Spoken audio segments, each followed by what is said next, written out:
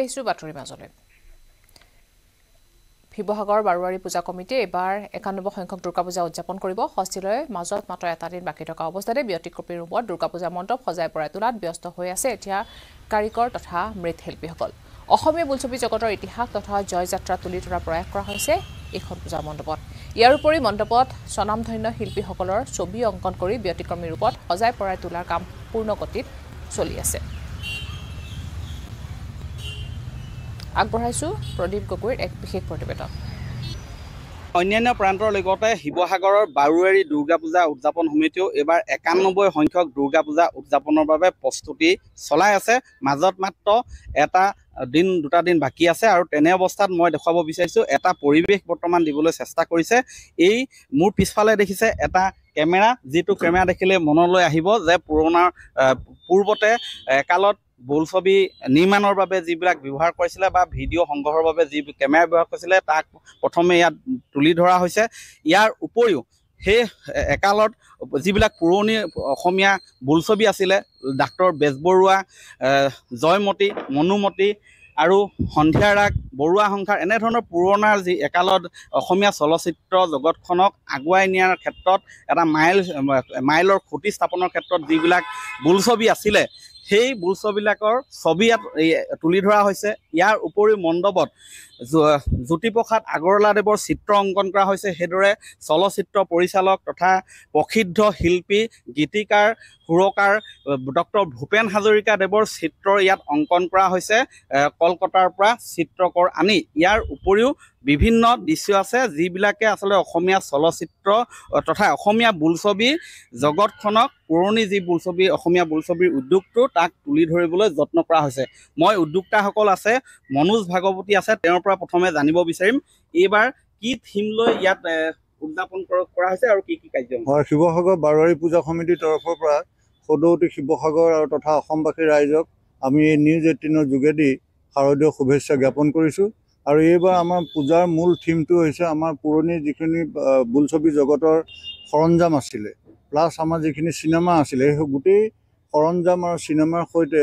এটা প্ৰতিচ্ছবি আমি দাঙি ধৰিবলৈ ইয়াত চেষ্টা কৰিছোঁ আৰু এই প্ৰতিচ্ছবি দাঙি ধৰাত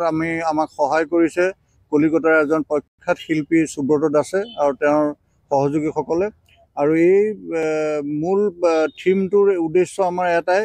যে অনাগত সময়ত অসমৰ যি নৱপ্ৰজন্মক আমি অসমীয়া ছবি জগতৰ লগত এটা চিনাকি কৰাই দিব খুজিছিলোঁ কি ধৰণে এই চিনেমাসমূহ আৰম্ভ হৈছিলে কি ধৰণে জ্যোতিপ্ৰসাদ বিষ্ণু ৰাভা আৰু ভূপেন হাজৰিকা দেৱে অসমীয়া চলচ্চিত্ৰক আৰম্ভ কৰি আজি এই পৰ্যায়লৈ আনিবলৈ চেষ্টা কৰিছে এই গোটেই বস্তুখিনি আমি যিমান পাৰোঁ চেষ্টা কৰিছোঁ নতুন সমাজখনক দেখুৱাবৰ কাৰণে আৰু নৱপ্ৰজন্ম যাতে আকৰ্ষিত হৈ চিনেমা জগতখন যাতে আগলৈ আগবঢ়াই নিব পাৰে সেই তাৰ বাবে আমি চিন্তা চৰ্চা কৰি এই প্ৰজেক্টটো হাতত লৈছোঁ নমস্কাৰ অসমীয়া বোলছবি জগতখনক আমি আগুৱাই নিবৰ কাৰণে আৰু নৱপ্ৰজন্মৰ মাজত এই অসমীয়া বোলছবিবিলাকক আমি চিনাকি কৰি দিবৰ বাবে আজি আমি ইয়াত এটা নতুন থিম লৈ পেলাই আমি আৰম্ভ কৰিছোঁ আমাৰ পূজা মণ্ডপটি সজাই পৰাই তুলিছোঁ আমাক কলিকতাৰ এজন বিশিষ্ট শিল্পীয়ে আমাক সহায় কৰিছে আমি অসমৰ বিভিন্ন প্ৰান্তৰ পৰা আমাৰ পূজা মণ্ডপটি চাবলৈ লোক আহে আৰু এইবাৰো আমি আশা ৰাখিছোঁ আৰু সমূহ ৰাইজক আমি নিমন্ত্ৰণ জনাইছোঁ যাতে আমাৰ এই পূজা মণ্ডপটি এবাৰ চাই যাওক আৰু আপোনালোকে অসমীয়া বোলছবি জগতৰ বিষয়ে সবিশেষ জানিব পাৰিব ইয়াত আমি একদম জয়মতীৰ পৰা আৰম্ভ কৰি সমূহ এতিয়া চলি থকা বোলছবিবিলাকো আমি ইয়াত উপস্থাপন কৰিবলৈ চেষ্টা কৰিছোঁ নিঃসন্দেহে এয়া দৰ্শকক এই মণ্ডপেও আকৰ্ষণ কৰিব বুলি অনুমান কৰিব পাৰি অৱশেষত সোমবাৰৰ পুৱাই বতৰ ফৰকাল কৰি ভুমুকি মাৰিলে সূৰ্য দেৱতাই নেৰানেপেৰা বৰষুণে পূজাৰ আনন্দ ম্লান কৰিছিল যদিও পুৱাই হিলদল ভাঙি ফাঁচী বজাৰত বজাৰ কৰাৰ বাবে ওলাই আহিল একাংশ লোক গুৱাহাটীৰ জাহাজ ঘাটতো লোকাৰণ্য হৈ পৰিছে লোকেৰে ৰজাদুৱাৰ ঘাটত অইন দিনতকৈ অধিক লোকে দেখা গ'ল এইবাৰ জাহাজ ঘাটত পূজা বজাৰ কৰাৰ বাবে ফেৰীৰে সপৰিয়ালে এনেদৰে গুৱাহাটীলৈ আহিল একাংশ লোক আগবঢ়াইছোঁ ৰন্তু বৈশ্যৰ এক বিশেষ প্ৰতিবেদন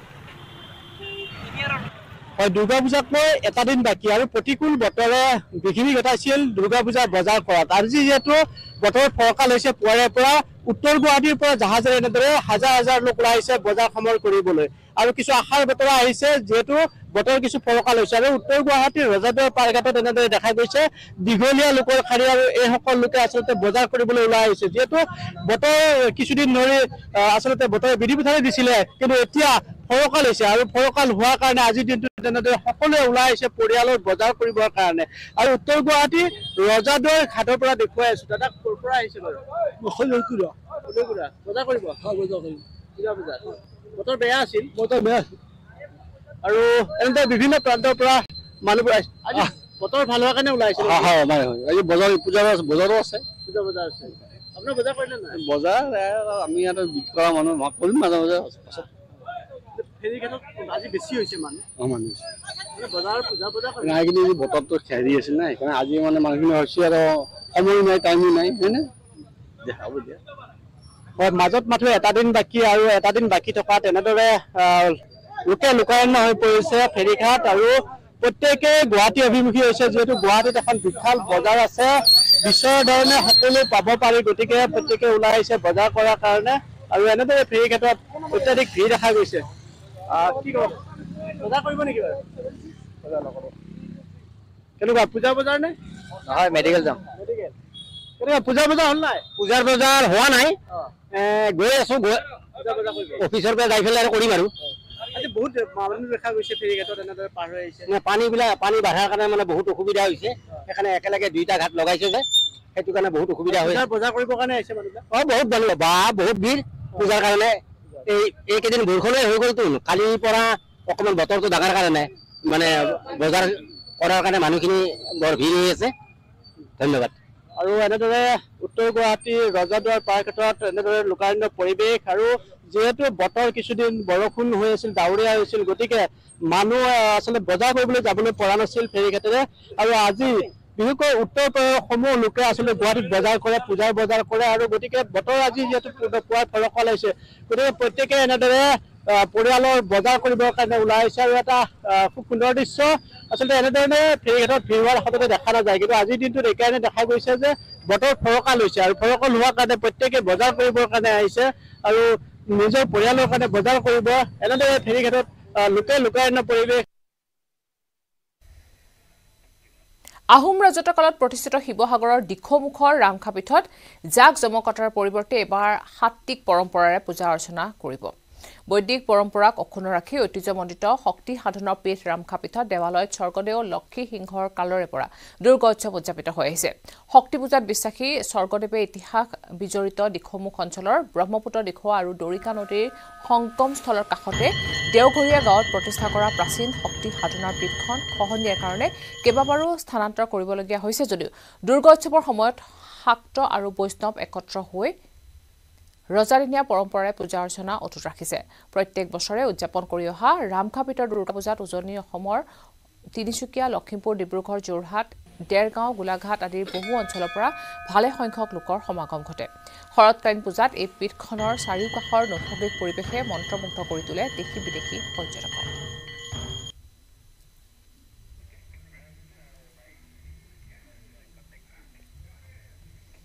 শাৰদীয় দুৰ্গা উৎসৱলৈ মাজত মাত্ৰ দুটা দিন বাকী আৰু দুৰ্গা উৎসৱক আদৰিবলৈ বৰ্তমান ব্যস্ততাৰ সীমা নাই সকলোৰে সমৰ্থলভাৱে দিনে নিশা ব্যস্ত বাঢ়িছে মৃৎশিল্পীসকলৰ দুৰ্গা দেৱীৰ প্ৰতিমা শেষ পৰশ দিয়াত বৰ্তমান ব্যস্ত হৈ পৰিছে মৃৎশিল্পীসকল ৰহাৰ সৌৰগৌৰী শিল্পালয়ৰ শিল্পী যাদৱ পাল আৰু তেওঁৰ পৰিয়ালে এতিয়া ব্যস্ত আছে দেৱী প্ৰতিমা নিৰ্মাণ কৰাত সৰু ডাঙৰ বিভিন্ন আকৃতিৰ প্ৰতিমা নিৰ্মাণ কৰাত ব্যস্ত যাদৱ পাল আগবঢ়াইছো ভাস্কৰ জ্যোতিৰ এক বিশেষ প্ৰতিবেদন শাৰদীয় দুৰ্গা উৎসৱলৈ মাজত মাত্ৰ দুটামান দিন বাকী খবৰতে এতিয়া দেৱী দুৰ্গাক আদৰা ব্যাপক প্ৰস্তুতি চলিছে মই বৰ্তমান উপস্থিত আছো নগাঁও জিলাৰ ৰহা অঞ্চলত আৰু ৰহা অঞ্চলৰ যি প্ৰতিমা নিৰ্মাণ কৰা একমাত্ৰ প্ৰতিষ্ঠান হৰগৌৰী শিল্পালয় সেই হৰগৌৰী শিল্পালয়ৰ যি পৰিৱেশ সেই পৰিৱেশ বৰ্তমান আমি দেখুৱাম আৰু ইয়াতে আহি মই উপস্থিত হৈছোঁ মোৰ সতীৰ্থক ইয়াৰ যি পৰিৱেশ সেই পৰিৱেশ দেখুৱাবলৈ আহ্বান জনালোঁ যিহেতু ৰহাৰ একমাত্ৰ যি প্ৰতিমা তৈয়াৰ কৰা প্ৰতিষ্ঠান সেই হৰগৌৰী শিল্পালয়ত বৰ্তমান দেৱী দুৰ্গাৰ নিৰ্মাণৰ কাম চলি আছে আৰু বৰ্তমান শেষ পৰশ দিয়াত ব্যস্ত হৈ পৰিছে শিল্পীসকল আৰু বৰ্তমান নিৰ্মাণ কৰা হৈছিল সেই মূৰ্তিৰ এতিয়া বস্ত্ৰ পৰিধান কৰা হৈছে আচলতে দেৱী দুৰ্গাৰ লগতে বাকী প্ৰতিমাসমূহত বৰ্তমান বস্ত্ৰ পৰিধান কৰা হৈছে এয়া দেখুৱাইছোঁ দেৱী দুৰ্গাৰ যি প্ৰতিমা সেই প্ৰতিমাত বস্ত্ৰ পৰিধান কৰাইছে আৰু ইয়াৰ লগে লগে দেখুৱাইছোঁ এয়া সম্পূৰ্ণ অসমীয়া সাজপাৰ আচলতে পৰিধান কৰা হৈছে দেৱী দুৰ্গাৰ প্ৰতিমাত আৰু এনেদৰে বিভিন্ন প্ৰতিমা আছে সৰু বৰ বিভিন্ন প্ৰতিমা আছে প্ৰতিমাসমূহত বৰ্তমান বস্ত্ৰ পৰিধান কৰা হৈছে কিয়নো পূজালে মাজত মাত্ৰ 2মান দিন বাকী আৰু বৰ্তমান সম্পূৰ্ণ ব্যস্ত আচলতে এই শিল্পীসকল দিনে নিশাই ব্যস্ত হৈ পৰিছে শিল্পীসকল আৰু ৰহাৰ যি একমাত্ৰ প্ৰতিমা তৈয়াৰ কৰা প্ৰতিষ্ঠান হৰগুৰি শিল্পালয় সেই হৰগুৰি শিল্পালয়ৰ মই সামগ্ৰিক যি পৰিৱেশ সেই পৰিৱেশ দেখুৱাই গৈছোঁ এগৰাকী হৰগুৰি শিল্পালয়ৰ মূল কাৰিকৰ আছে তেওঁৰ লগত পোনে পোনে কথা পাতিব বিচাৰিম যিহেতু আপোনালোকৰ পূৰ্ণ প্ৰস্তুতি চলি আছে যি দেৱী বৰ্তমান দেখিছোঁ বস্ত্ৰ পৰিধান কৰাই আছে কিমান এইবাৰ প্ৰতিমাৰ অৰ্ডাৰ পাইছে আপোনালোকে 9জন প্ৰতিমা অৰ্ডাৰ পাইছোঁ এতিয়া ঘৰে মানে এৰিয়া মানে চাপাৰ মুখৰ আছে দীঘলদৈ আছে 12 বুজিয়া আছে এইবিলাক চব ফালে মানে নগৰ এৰিয়াৰ চব আৰু প্ৰতিমাৰ এইবাৰ মূল্য কিমান প্ৰতিমা মূল্য মোটামুটি আপোনাৰ 20 25 35 এনেকুৱা একে সৰ্বোচ্চ কিমান বেছি ধৰক 45 আছে এতিয়া কিমান কাম বাকী আছে শেষ পৰদিয়াত ব্যস্ত হ'ব চাগে আপোনালোকে এতিয়া কাম মানে কাপোৰ অলপ পিন্ধাব আছে আৰু তাৰপিছত গহনা চুলিবিলাক লগাম বাছ হৈ গ'ল তাৰপিছত আৰু কোনো কাম নাই আৰু কিমান সময় কাম কৰিছে আচলতে আপোনালোকে ৰাতি 2টালৈকে কাম কৰি আছো আমি ৰাতি 2টা ইফালে 4টাৰ সময়ত ভাত খাওঁ ৰাতিপুৱা আবেলি আৰু ৰাতি 2টালৈকে কাম কৰোঁ কিমানজন আছে আপোনালোকৰ শিল্পী আমি 4জন আছো মানে দিনে নিশাই ব্যস্ত হ'ব লগা দিনৰ নিশাই দিনে ৰাতি পুৰা আমি ব্যস্ত হৈ আছো এতিয়া বৰ্তমান যোৱাবাৰতকৈ এইবাৰ আপোনালোকে অৰ্ডাৰ বেছি পাইছে নে কম পাইছে নাই যোৱাবাৰৰ সমানে আছো মই যোৱাবাৰৰ সমানে আছো মানে ভাড়া নাই হয় এনেদৰে বৰ্তমান তেওঁলোকে দেৱী দুৰ্গাৰ লগতে আন প্ৰতিমাসমূহত শেষ পৰদিয়াত ব্যস্ত হৈ পৰিছে হাৰ্ডে দুৰ্গা উৎসৱক লৈ ৰাজ্যজুৰি উখল মাখল পৰিৱেশ চৌদিশে চলিছে দুৰ্গা উৎসৱৰ প্ৰস্তুতি মৃন্ময় মূৰ্তিত অন্তিম পৰশ দিয়াত ব্যস্ত হৈ পৰিছে এতিয়া শিল্পীসকল কলিয়াবৰতো দেৱীৰ প্ৰতিমাক জীৱন্ত ৰূপ দিয়াত ব্যস্ত হৈ আছে 2 যুৱতী কলিয়াবৰৰ নাম কামাখ্যা গাঁৱৰ সবিতা পাল আৰু ৰুবি পালে দেৱীৰ প্ৰতিমাত শেষ পৰশ দিয়াত ব্যস্ত হৈ আছে প্ৰয়াত পিতৃৰ পদাংক অনুসৰণ কৰিয়ে বিগত প্ৰায় 40 বছৰ ধৰি এই শিল্পৰ সৈতে জড়িত হৈ আছে পৰিয়ালটো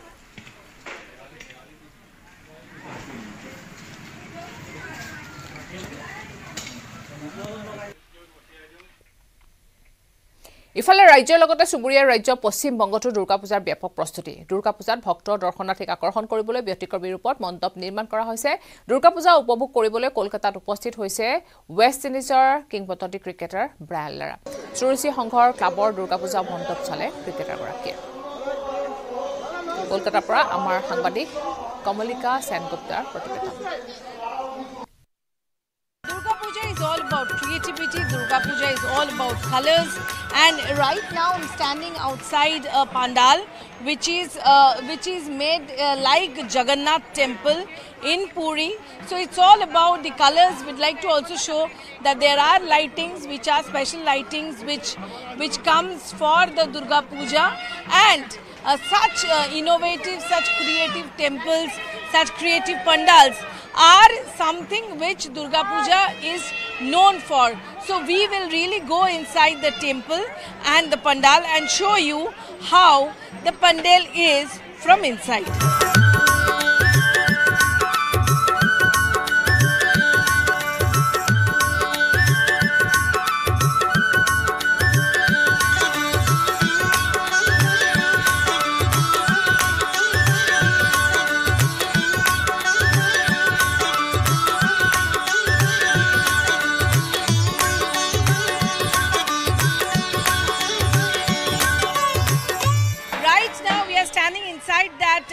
Puri's Jagannath temple, and here is Ma's Murti, Ma Devi Durga's Murti, which is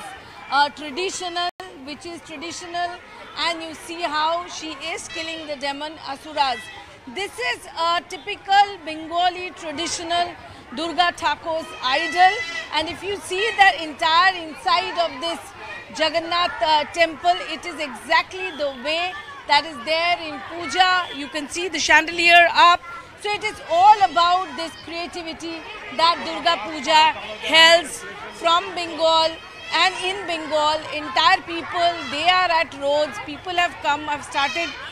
doing the pandal hoppings. This is something which is very different about these festivities, which is so different, and this is what Durga Puja is all about. If we see again, if we show the idol once again, this is a traditional idol. This is what Bangali Durga Puja is all about. Traditional puja with traditional outfit, and this is called Dakir Shaj. That is what is very special about the Durga Puja in Bengal, and people are thronging in from the very first day. ৰাজ্যৰ চৌদিশে এতিয়া পূজা মণ্ডপত চলিছে ব্যাপক প্ৰস্তুতি। আজি আমি দেখুৱাই আছো গোৱালপাৰা চহৰৰ চক বজাৰৰ পূজা মণ্ডপৰ এক দৃশ্য। প্ৰতি বছৰে চক বজাৰৰ দুৰ্গা পূজা কমিটিয়ে বিভিন্ন আৰ্হিৰে পূজা মণ্ডপ সজাই ভক্তপ্ৰাণ ৰাজ্যক মন মুগ্ধ কৰি আহিছে। এইবাৰ নিৰ্মাণ কৰিছে জগন্নাথপুৰীৰ ৰথৰ আৰ্হিত এই পূজা মণ্ডপ। যোৱা বছৰ নিউজ 18 আয়োজন কৰা জিলা ভিত্তিক আকৰ্ষণীয় পূজা মণ্ডপৰ প্ৰতিযোগিতাত প্ৰথম পুৰস্কাৰ লাভ কৰিছিল চক বজাৰৰ দুৰ্গা পূজা কমিটিয়ে। এই সন্দৰ্ভত আগবঢ়াইছো গোৱালপাৰাৰ পৰা ৰিংকু দাসৰ এক বিশেষ প্ৰতিবেদন।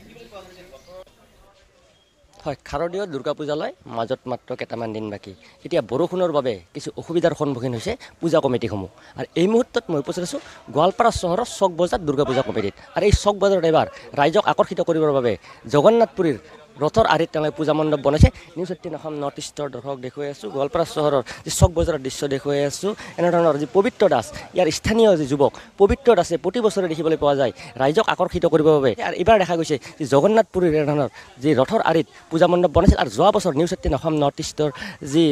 জিলাসমূহ ভিত্তিত যি পূজা মণ্ডপৰ যি প্ৰতিযোগিতাত প্ৰথম স্থান লাভ কৰিছিল যি গোৱালপাৰা চক বজাৰ। আৰু এইবাৰ দেখা গৈছে এনেধৰণৰ আটক ধুনীয়াকৈ যি পূজা মণ্ডপ বনাইছে। দিন ধৰি হৈ থকা যি নেৰানেপেৰা বৰষুণৰ ফলত যি ইয়াত পূজা মণ্ডপৰ কাম কিছু কৰিবলৈ অসুবিধাৰ সন্মুখীন হৈছে, কিন্তু পূজালৈ মাজত মাত্ৰ কেইটামান দিন বাকী। আমি দেখুৱাই আছোঁ নিউজ 18 অসম নৰ্থ ইষ্টৰ দৰ্শক দেখিছোঁ গোৱালপাৰা চহৰৰ যি চক বজাৰ যি দুৰ্গা পূজা কমিটিৰ পৰা দেখুৱাই আছোঁ। আৰু ইয়াৰ স্থানীয় যি যুৱক যি পবিত্ৰ দাসৰ হাতৰ পৰশত প্ৰতি বছৰে আটক ধুনীয়াকৈ এনেধৰণৰ যি পূজা মণ্ডপ বনাত এবাৰ দেখা গৈছে যি জগন্নাথপুৰীৰ ৰথৰ আৰ্হিত তেওঁলোকে পূজা মণ্ডপ বনাইছে। দাদা, মই অকণমান আপোনাৰ কাষত আহিছোঁ। দেখা গৈছে কি থিমটো কি জগন্নাথপুৰ? এইটো থিম জগন্নাথপুৰ ৰথখনৰ আৰ্হিত মানে এইটো থিম লোৱা হৈছে। কাম আমিতো এমাহৰ পৰা কৰি আছোঁ, কিন্তু বৰষুণৰ কাৰণে এইকেইদিন কৰিব পৰা নাই, আৰু বান্দৰৰ খুব দিগদাৰ দিয়ে। সেইটোৱে কমপ্লিট হৈ যাব, পূজাত কমপ্লিট হৈ যাব। মানে বস্তুখিনি বনাই ৰাখিছোঁ, কিন্তু ফিটিং কৰিব পৰা নাই বৰষুণৰ কাৰণে। বৰষুণ অলপ কমিলে আমি গোটেইকেইটা কামত ধৰিম। আপুনি নিজে কৰে? মই নিজে কৰোঁ, মোৰ লগত আমাৰ পাড়াৰ ল'ৰাকেইটা আছে, সিহঁতে প্ৰতি বছৰে আমি কৰোঁ। মানে এইটো টীম আমাৰ মানে 20জনীয়া এটা গ্ৰুপ আছে আমাৰ পাড়াৰে, চবেই ওলাই আহে, গোটেইখিনি ধৰে, গোটেইখিনি মিলি কৰোঁ। আৰু যোৱা বছৰ দেখা গৈছে আমাৰ নিউজ 18ৰ ফালৰ পৰা জিলা ভিত্তিত যি পূজা মণ্ডপৰ বেছ মণ্ডপ যোৱাবাৰ পাইছোঁ আমি জাপিৰ আৰ্হিত বনাইছিলোঁ। এইটো নিউজ 18ৰ পৰা দিছিল যোৱাবাৰ। আশা আছে, বস্তুটো ভাল, বস্তু থিমটোও ভাল, যে যিহেতু জগন্নাথপুৰীৰ ৰথ এখন, এইটোতো আমাৰ ধাম হয়, ধামৰ আৰ্হিত কৰা হৈছে এইটো। সেইকাৰণে ভাবিছোঁ যে আমি প্ৰাইজ পাম বুলি ভাবিছোঁ। আৰু বাজেটটো তাৰমানে যিমানখিনি হয় সিমানখিনি কৰাওঁ, যিমানখিনি খৰচা হয় আমি কমিটিৰ পৰাই কৰোঁ। আমিতো আৰু কোনো চান্দা কালেকশ্যন নকৰোঁ। আমাৰ মাটিখন ডাঙৰ আছে, মাটি মানে এনে ভাড়া দিয়া আছে, সেই ভাড়াৰ পইচা দি আমি কাম কৰোঁ। এনেই আমি মানে বাহিৰৰ পৰা কালেকশ্যন নকৰোঁ, বাহিৰৰ কালেকশ্যন নাই আমাৰ। আমি নিউজ 18 অসম নৰ্থ ইষ্টৰ দৰ্শক দেখুৱাই আছোঁ গোৱালপাৰা চহৰত চক বজাৰ যে দুৰ্গা পূজা কমিটিৰ পৰা দেখুৱাই আছে। প্ৰতি বছৰে দেখিবলৈ পোৱা যায় যে ইয়াৰ স্থানীয় যুৱক যে পবিত্ৰ দাস, এই পবিত্ৰ দাসৰ হাতৰ পৰশত গঢ় লৈ উঠে আটক ধুনীয়া যে পূজা মণ্ডপত এবাৰ দেখা গৈছে এনেধৰণৰ যি জগন্নাথপুৰীৰ ৰথৰ আৰ্হিত পূজা মণ্ডপ বনাইছিল। আৰু শাৰদীয় দুৰ্গা পূজালৈ মাজত মাত্ৰ কেইটামান দিন বাকী। এতিয়া ৰাজ্যজুৰি চলিছে দুৰ্গা পূজাক আদৰৰ ব্যাপক প্ৰস্তুতি। আৰু আমি নিউজ 18 অসম নৰ্থ ইষ্টৰ দৰ্শক দেখুৱালোঁ গোৱালপাৰা চহৰৰ চক বজাৰৰ যি জগন্নাথপুৰীৰ ৰথ যাত্ৰাৰ আৰ্হিত এনেধৰণৰ পূজা মণ্ডপ বনাইছে। হয়, আৰু ইয়াৰ লগে লগে সময় হৈছে এতিয়া বাতৰিৰ পৰা বিদায় লোৱাৰ। নমস্কাৰ। সৰ্বোত্তম TMT লগা এইটো মাইথান ষ্টিল নহয়, সস্তা হয় বছ। ষ্ট্ৰং মানে মাইথান ষ্টিল।